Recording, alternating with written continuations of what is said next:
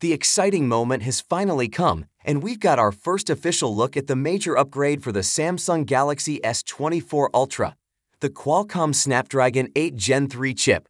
But that's not all. Apple's biggest concern has become a reality with the introduction of the Qualcomm Snapdragon X Elite platform, which directly competes with Apple's N-series chips.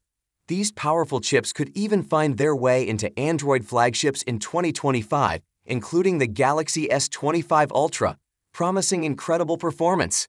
Now, moving on to Apple's biggest concern, the Qualcomm Oryon CPU.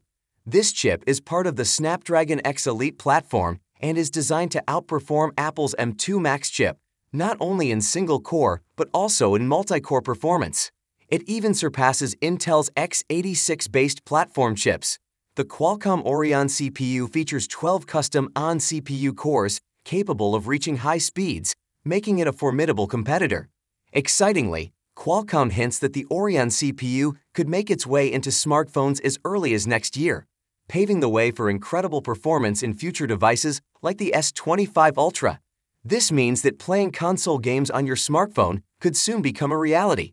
While Apple is expected to announce its new N-series chip, Qualcomm has already set a new benchmark in chip performance. Given Qualcomm's close partnership with Samsung, we can expect to see this cutting-edge hardware in Samsung phones, laptops, and even foldable devices. The potential for this technology is indeed thrilling. Feel free to share your thoughts in the comments section.